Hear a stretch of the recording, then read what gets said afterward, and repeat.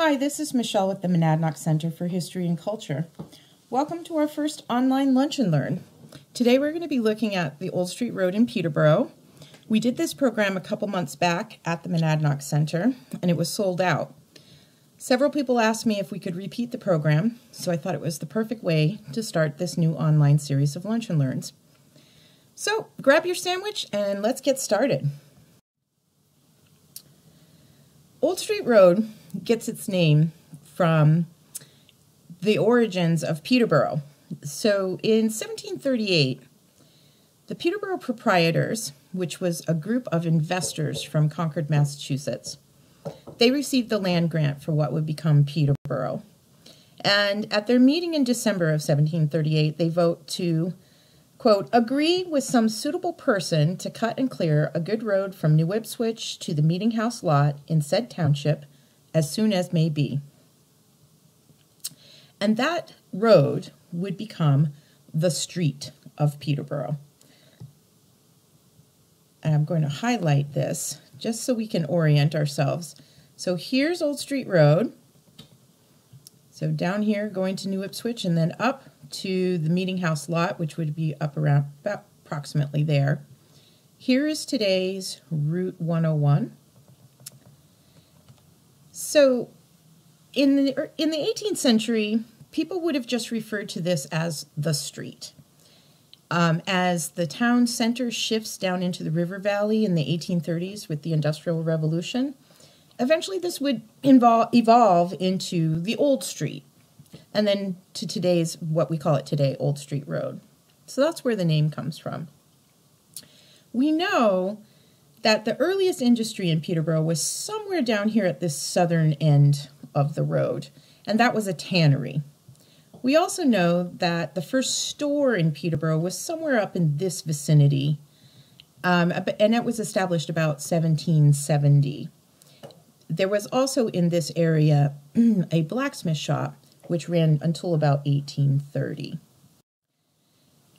Now the map I'm showing you here on the right, this is a copy of a handwritten map that was created in 1787 of the proprietor lots, and you can see the names of some of the settlers that have purchased lots. You can also see the names of some of the proprietors, Fowle, Prescott, and Gridley. These are all proprietors, and Hill. They didn't live on these. They just sold them. These just have not been divided up yet. You can see some that are blank. Those have not been sold as of 1787. But for right now, we're going to concern ourselves with this lot down here, A. Scott. And here is Old Street Road. I'm going to highlight that line of the road for you. Now, Alexander Scott came to Peterborough about 1750, and he purchases this lot and builds a tavern on the site. And in fact, it was at this tavern that the only time the Peterborough proprietors actually came and met in Peterborough was a meeting that was held there in 1753.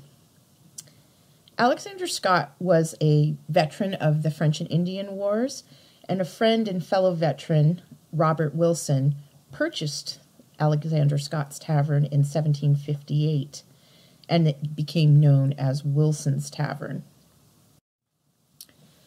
Now, Wilson's Tavern was the site where, on the early morning of April 19th, 1775, a rider came up into the dooryard of the tavern to announce that shots had been fired at Lexington and the American Revolution had begun. That day, the able men of Peterborough assembled there, some only armed with pitchforks and grain flails, it is said, and they marched down into Massachusetts to join the battle. Robert himself becomes quite decorated during the Revolution. He earned the rank of major at the Battle of Bennington, and he was held in great esteem by General John Stark. Robert died in 1790 at the age of 57. Shortly after that, the tavern burns, and it took with it all of the early records of Peterborough. Robert had been a selectman, and the town records were stored there, so those were lost in the fire. These pictures here are from the early 20th century, when the DAR marked the spot of Robert Wilson's Tavern and that assembly to respond to the call of the alarm at Lexington. Robert had two sons, James and William.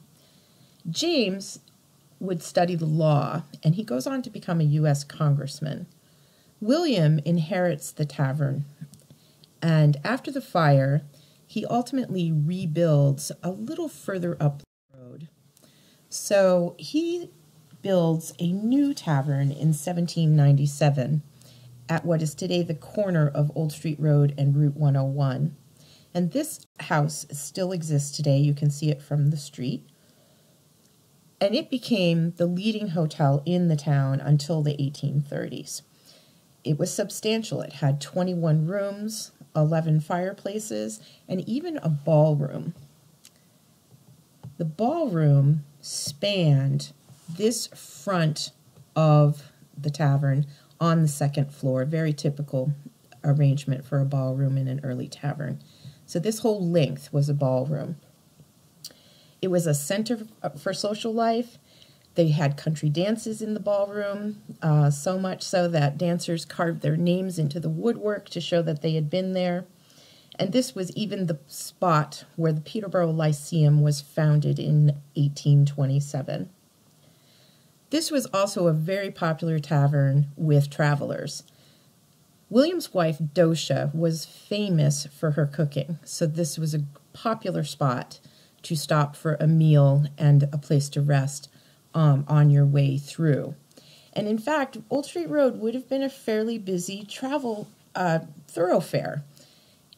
In the 18th century, there were great livestock migrations that would happen, and cattle ranchers down in the central part of Massachusetts would move their herds of cattle up through this area and into what is now the northern part of Antrim, Hillsborough, and Washington, New Hampshire, to these great upland pastures, and graze the cattle there for the summer, and then return them back down into Massachusetts at the end of the season once they'd fattened up on all that grass. And those would have passed right in front of this door. And this was a wonderful place for those drovers to stop and rest on that journey, which would have taken a couple of days. The ballroom, in addition to the other chambers that were available to rent, the ballroom had a system of partitions that were suspended from the ceiling that could break this up into small sleeping chambers. And that would have been a popular choice for the drovers. It would have been less expensive than a bed chamber, but also much less private. You would often be bunked into one of those partitions with someone else, someone you didn't even know. That's very different than today when we want a private room and a private bath. By about 1830, the tavern keepers, William and Docia, they're getting older, and again, the town's focus and travel patterns have moved down into the river valley, and the tavern ceases to function as a tavern anymore and becomes a private residence. And it remains a private residence right up into the early 20th century. In the 19-teens, the property was acquired by the Society for the Protection of New England Antiquities, today known as Historic New England, with the idea that it was going to become a historic house museum. And you may have visited some of Historic New England's house museums. We have one right down in New Ipswich, the Barrett House, but they have properties throughout New England. Ultimately, that plan did not come to pass, and Historic New England sold the Wilson Tavern out of their collection, and then it became a private residence once again. It is now being renovated and restored for use as a B&B, and I think it's kind of wonderful to think about that building returning to its roots as a lodging place in Peterborough. Now let's move up the road a little bit As we move along, we're following along the road in our journey on Old Street, and we're going to jump around in time a little bit. That's just the nature of it. This is the stone barn, and the stone barn has a very interesting history of how it came about and more recently what will happen to it next. So a little bit of a backstory here. The stone barn was built by a woman named Elizabeth Cheney and her daughter Elizabeth Cheney Kaufman. Elizabeth Cheney was the widow of Benjamin Cheney. Benjamin Cheney is one of those great 19th century rags to riches stories. He had started out as a shop apprentice, a storekeeper's apprentice in the early 19th century, and eventually becomes one of the richest men in the United States.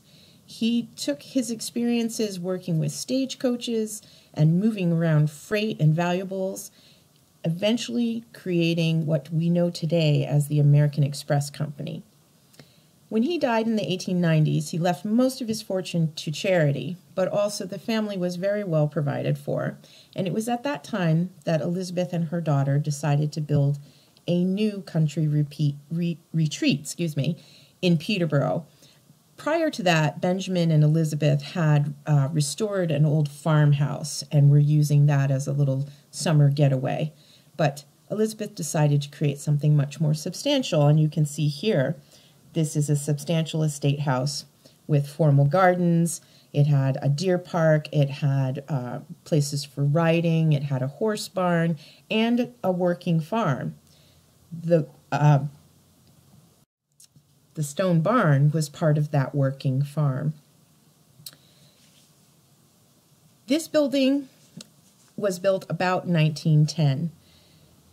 It was clearly designed by an architect. We don't know who the architect was, and that has been something that has been researched and debated for many years, and maybe one day the magical piece of documentation will appear that tells us who designed this. It's unusual. We don't see a lot of stone barns in New Hampshire. Most of our barns are made from wood. By the 1940s, Elizabeth the Elder had passed away, and Elizabeth Cheney Kaufman gave this barn and the house that sits to the left of it to a friend, a Boston dentist named Dr. Favre. And I don't know for sure, but I think that could be Dr. Favre standing there in the doorway in this photograph. And at that point, its use as for agriculture ends, and it hasn't been used for agriculture since that time.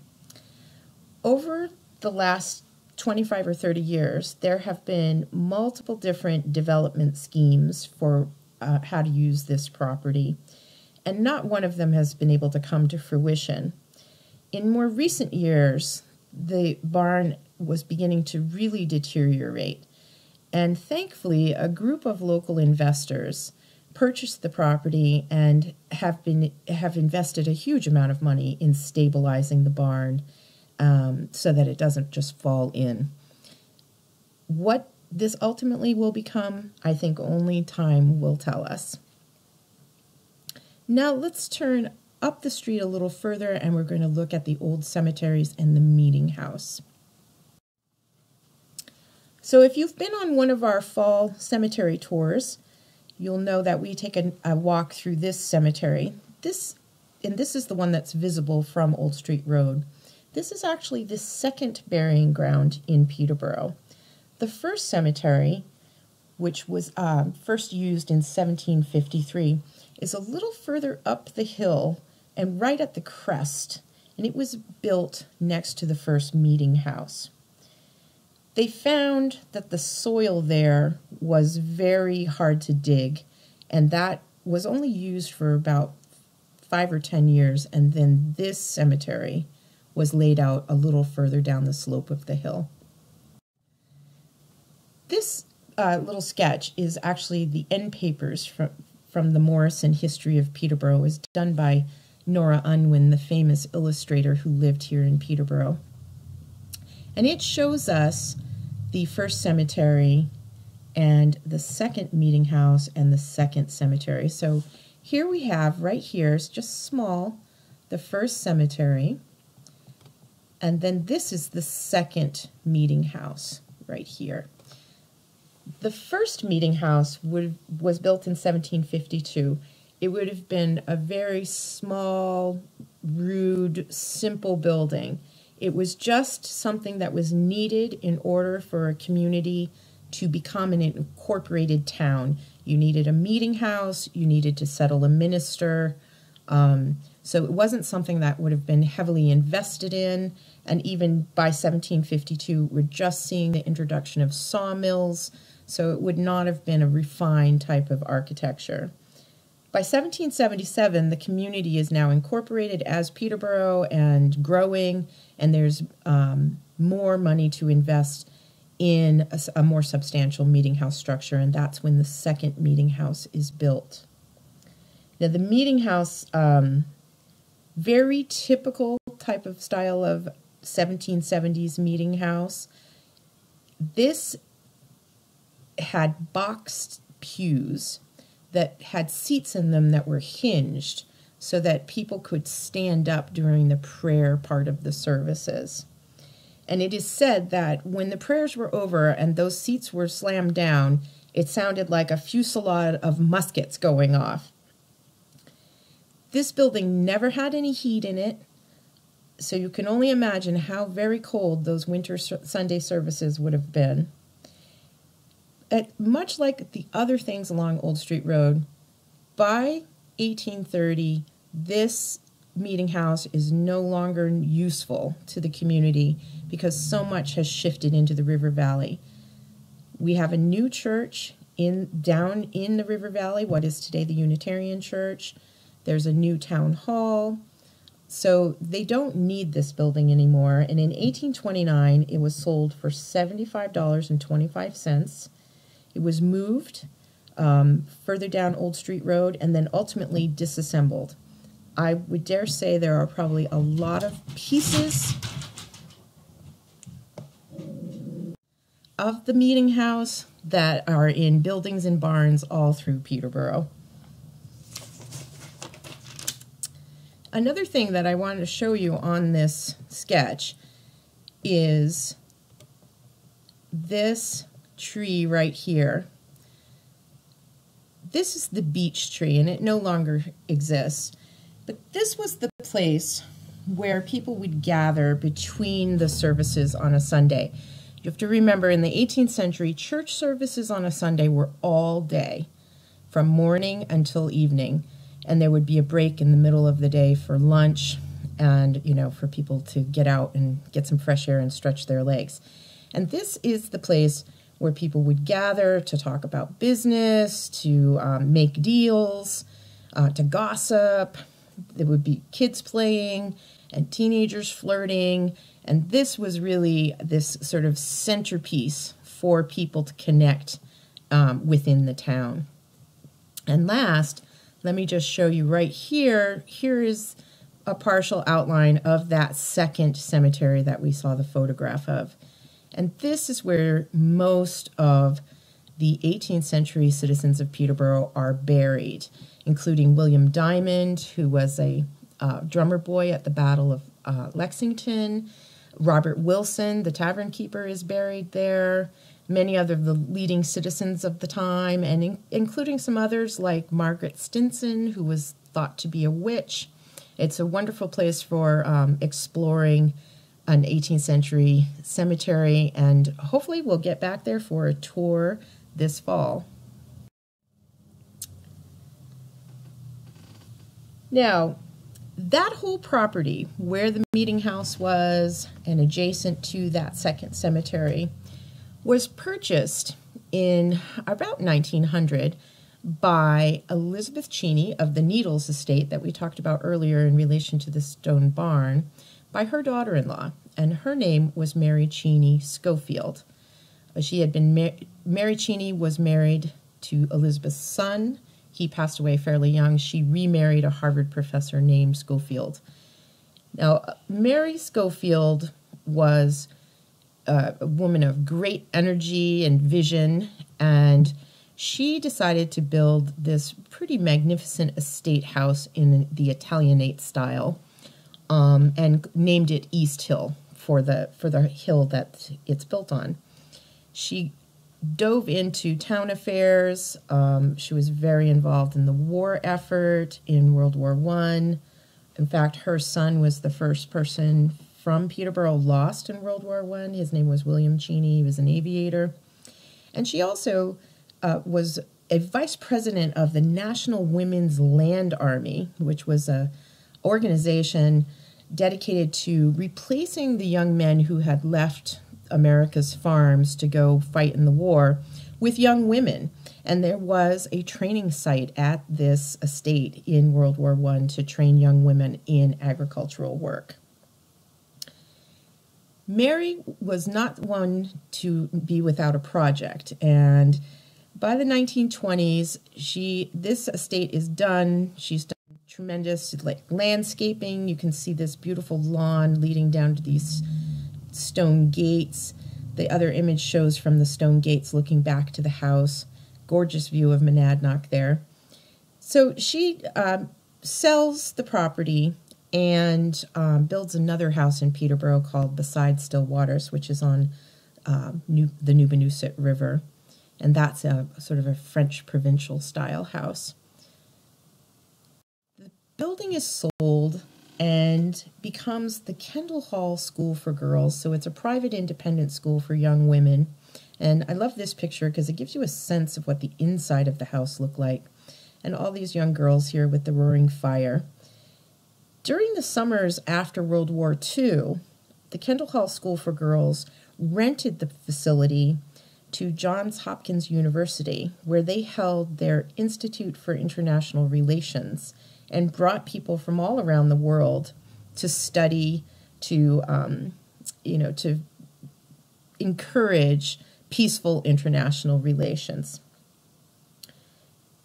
In the 1950s, the Kendall Hall School for Girls closes, and the Carmelite friars buy the property to use as a retreat house. And once the Carmelite friars are in residence there, they welcome the public to enjoy the expansive grounds, and many people will remember walking their dogs there and having picnics on that big lawn. It was a wonderful, wonderful place to spend a beautiful afternoon. And it was sort of open in that way during daylight hours for many, many years. In the early 90s, the friars decide to reduce their real estate holdings, and they sell the property, and it once again becomes a private estate. At that point, the public was no longer welcome to just wander around the grounds, and the owners started a very long restoration process to bring the house back to its original kind of grandeur. Sadly, in the early 2000s, on Valentine's Day, the house caught fire. There had been work going on in the house, and I think it was some sort of electrical problem that started the fire, but the family was not in residence when it happened. And in fact, I've been told that the first calls went into the fire department from people living on Vine Street, all the way across the river valley, who could see the flames. By the time that they got there, the whole place was completely involved, and they were unable to save it. So sadly, it was lost. Now, let's hop up the street a little bit further and look at another estate house built in that early 20th century time frame. This is the Robert Parmalee estate, and it might look kind of familiar to you. Robert Parmalee was what today would be like a venture capitalist, and had made his fortune. And he and his wife had visited Peterborough, and his wife loved it here, and they wanted to build a little summer retreat to be able to get away from the city and enjoy the country in the summertime. So Robert built this house for his wife, and then sadly his wife passes away. And Robert is not, it just reminds him of his wife. It's too sad for him to be here, and so the house is not being used. And around this same time, there was a movement afoot in Peterborough to build a community hospital. In the early 20th century, the closest hospital was in Keene, or you had to go towards Nashua to get to a hospital. And that really meant, in those days, that if you were ill and needed hospital care, it meant a very long and probably bumpy and uncomfortable ride, quite a distance, to be able to get the care you needed. And so a group of people, including Mary Cheney Schofield and Elizabeth Cheney, all of these ladies, as well as gentlemen in the town, started a fundraising campaign to create a community hospital. And when Robert Parmalee was asked if he would consider donating the house, he agreed to do it. He did specify that they had to raise enough money to be able to pay the operating costs of this hospital for at least 5 years, and to outfit it properly in a modern way. I think he wanted to ensure that if he gave the house, there would be adequate resources to make sure that it wasn't in vain. And by 1918, this fundraising campaign is really in full swing. They're having public meetings, they're soliciting donations, and then the 1918 flu pandemic hits.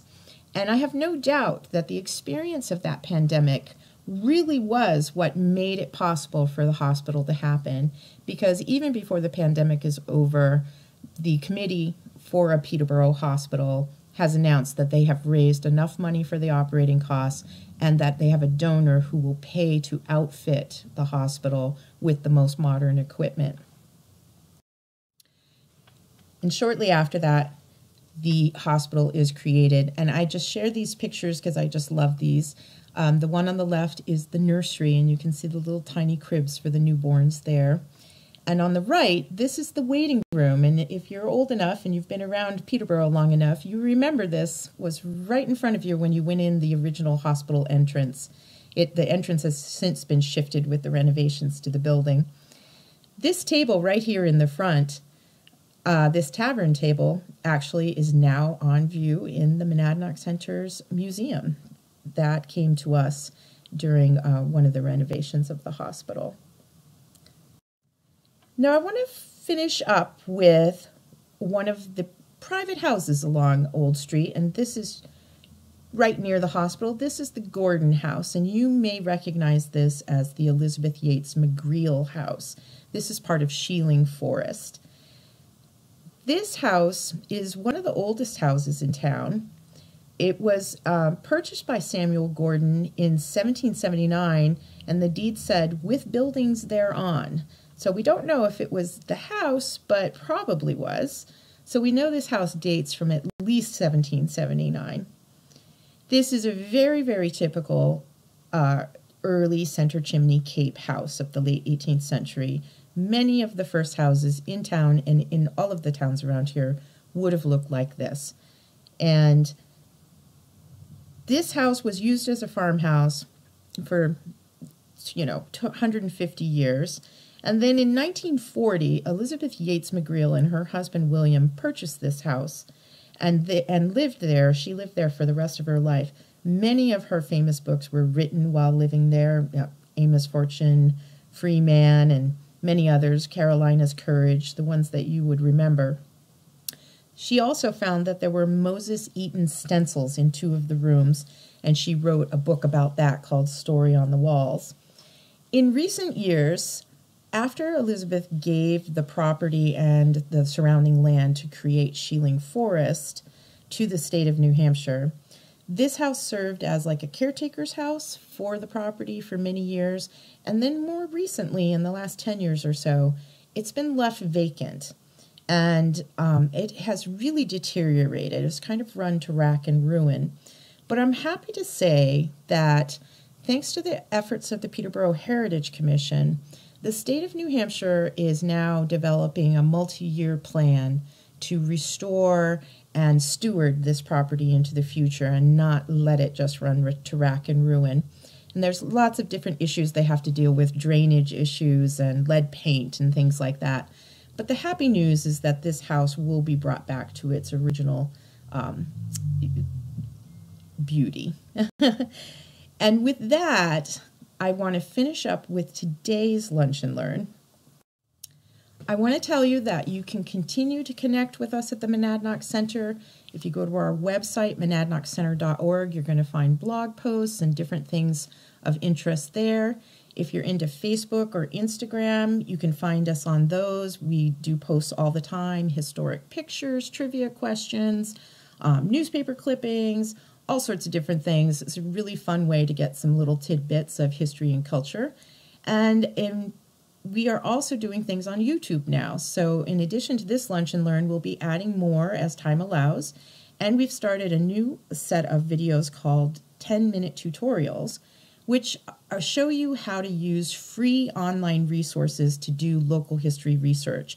It's really kind of fun and great detective work, and you can find out about your house or that old cellar hole or that ancestor that used to live in Temple or whatever. There's tools in those 10-minute tutorials to make that happen for you. And finally, if you're a Monadnock Center member, I thank you. Your membership makes these kind of programs possible. And if you're not a member yet, I hope you'll consider joining us. Thank you for watching, and I'll see you next time with Lunch and Learn.